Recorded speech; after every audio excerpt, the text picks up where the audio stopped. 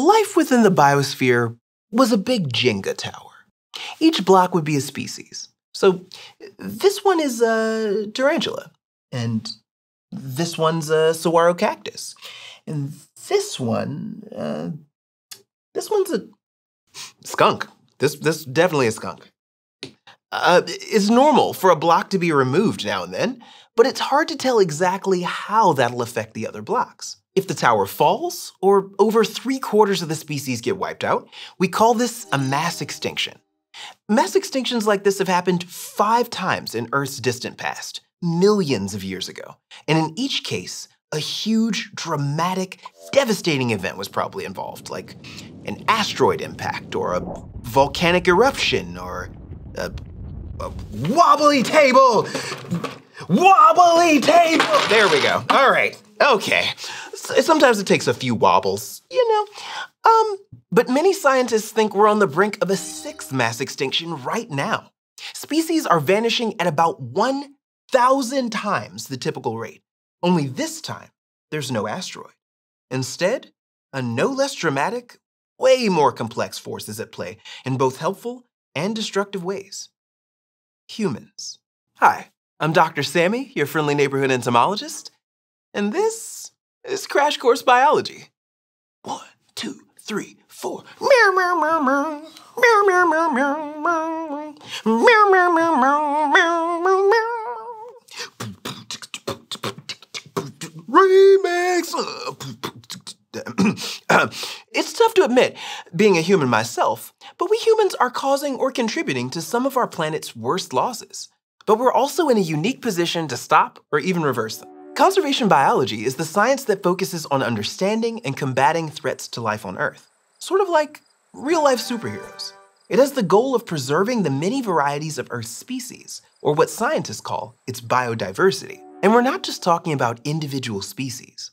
Biodiversity also refers to a diversity of ecosystems. Like, you know how in Star Wars, every planet only ever seems to have a single environment? Like you've got the desert planets, or the ice planets, or the jungle planets. Well, here on Earth, conservation biologists like to make sure we have lots of different ecosystems to support lots of different types of life. Biodiversity also describes genetic diversity, the range of trait variations within a species.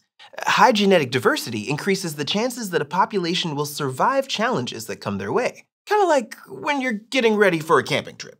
You need to be prepared for all kinds of situations. If you only have a sleeping bag and a bear shows up, that might not be great. But if you only have bear spray and a torrential downpour comes through, that won't be good either. You need a whole checklist of items.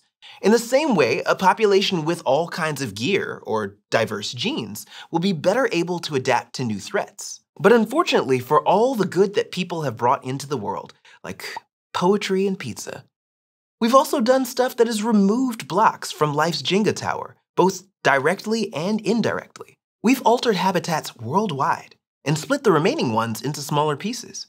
We've given organisms rides to new places where they've proceeded to eat or outcompete the locals, becoming invasive species.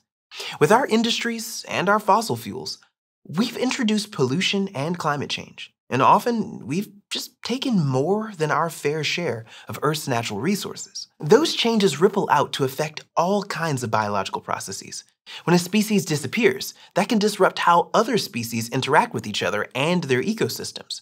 Or when a swamp gets turned into an amusement park, that changes how much food and habitat is available for all the living things that called it home. The loss of certain species can even interrupt how chemicals and energy cycle through the biosphere. Like, without enough pooping elephants around, important chemicals like nitrogen and phosphorus aren't circulated as well, which in turn means fewer nutrients for plants, and fewer plants means less food for other animals. Basically, with every block removed, it's becoming way harder for life's big Jenga tower to stay upright. And there are many ways losses like this can impact our daily lives, even when we can't see them. Each time we lose a species, we're losing more blocks in that Jenga game we're all playing. Biodiversity represents the capacity to solve life's problems in unique ways. Humans can often use lessons that we learn from other organisms to solve our own problems. Like, for example, some of the tech used to make digital screens vibrant while using minimal energy came from studying the brilliance of butterfly wings. But if those creatures didn't exist, we'd lose access to the life hacks that we don't even know about yet. If we lose enough species, then entire ecosystems can collapse. And all of the benefits that come with them, like the wetlands that prevent floods and protect coasts from hurricanes, or vegetation that prevents landslides, or mangroves that shelter fish. The consequences of mass extinctions impact whole communities of people, and yet they don't affect all communities equally.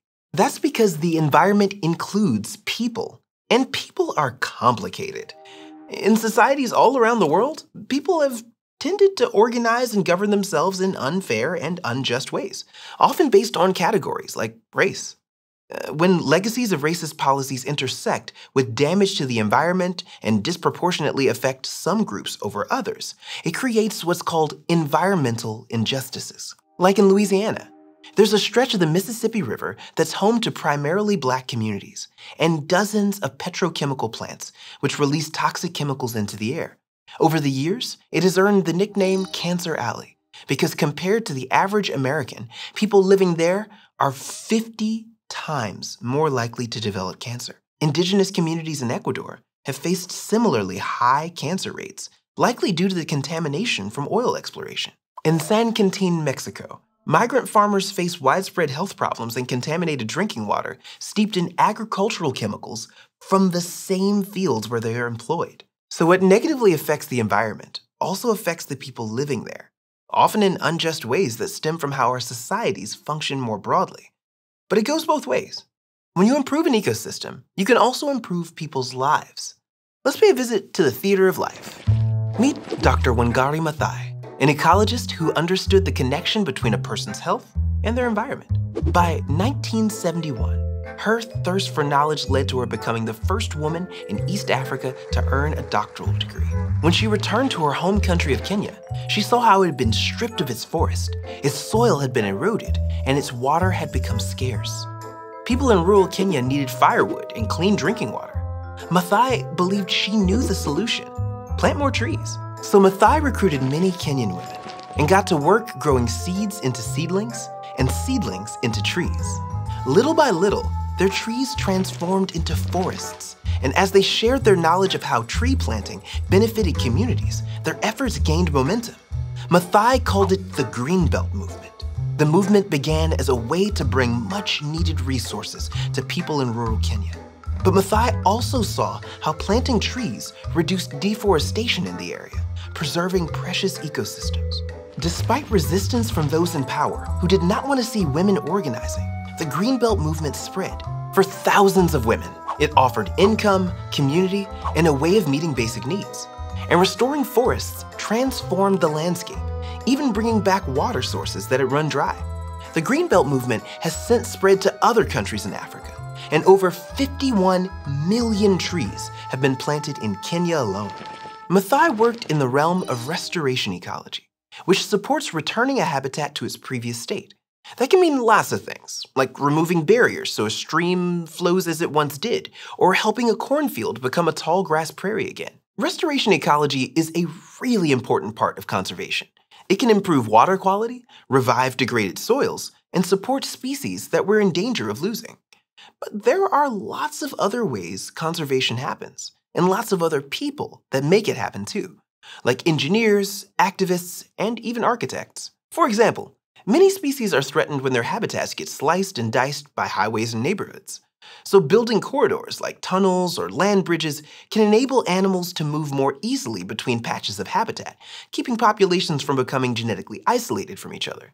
Isolated populations tend to lose genetic diversity, which we know makes a population more vulnerable to potential threats. Conservation can also involve protecting biodiversity hotspots, relatively small habitats that house a wide variety of species, like the Atlantic forest of Brazil, Argentina, and Paraguay, which is home to over 8,000 plants that don't exist anywhere else. Other conservationists help endangered species breed in captivity with the ultimate goal of reintroducing them into the wild. That work demands close attention to genetic diversity so that the species stay viable. And sometimes it requires strong puppeteering skills, like the biologists who raised baby California condors round the clock using hand puppets. Seriously, hand puppets! Conservation also happens at the governmental level through regulation by making rules and policies about how we use natural resources to be sure we're not logging, mining, fishing, or hunting more than an ecosystem can handle. And when all these conservation efforts come together, they can alter a species' fate and an ecosystem. Let's head to the thought bubble. In 1926, the last wolf pack in Yellowstone National Park was killed, part of a campaign to get rid of them overall. Many people said good riddance, fueled by fear and fairy tales of big bad wolves. But those people didn't necessarily consider how removing that piece from Yellowstone's ecological puzzle would lead to other consequences. The park's elk population boomed, feasting on willow and aspen trees. With fewer trees, beavers didn't have enough materials for their dams. And without dams and trees, riverbanks eroded and water temperatures rose. Through all of this, biologists were just starting to understand the interconnectedness of life, and some began to wonder how the park might change if the wolves were reintroduced. But wolves have long been associated with dangerous villains, so it wasn't easy to get everyone on board with putting them back. It took decades of work, and many changed minds. But in 1995, Yellowstone rolled out the welcome mat, bringing some of the wolves back into the park. As the wolves' numbers have grown, they've helped reduce the elk population. Some scientists say that has already helped trees, beavers, and even rivers recover. But Yellowstone is a really complicated, ever-changing puzzle, and others believe it hasn't quite been solved yet. Today, there are nearly 100 wolves roaming the park, reestablishing their place in the intricate puzzle we call life. And one thing's for sure, we still have a lot to learn from what happens next. Thanks, Thought Bubble. So it's hard to predict how removing a species will affect an ecosystem. But putting a species back can be really complicated too, in ways biologists are still working to understand. Returning wolves to Yellowstone took decades of effort, collaboration, and persuasion. The same ingredients that have kept other species from going extinct, such as bald eagles, the Karner blue butterfly, and Arabian oryxes. There are a lot of ways that conservation can directly benefit us, but many would also argue that there's just intrinsic worth in a moose or a mangrove that has nothing to do with us at all.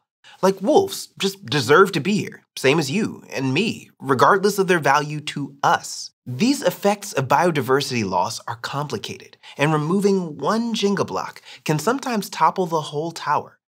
But conservation showcases just how complex people are too, in our capacity for both wreaking havoc and making repairs. Conservation aims to preserve biodiversity in all its forms.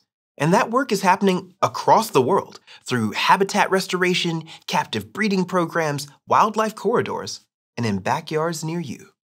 In our next episode, we're going to start a new exciting chapter in our series. That's right, I'm talking about evolution, y'all. I'll see you then. This series was produced in collaboration with HHMI BioInteractive. If you're an educator, visit biointeractive.org/crash course for classroom resources and professional development related to topics covered in this course. Thanks for watching this episode of Crash Course Biology, which was filmed at our studio in Indianapolis, Indiana, and was made with the help of all of these nice people. If you want to help keep Crash Course free for everyone forever, you can join our community on Patreon.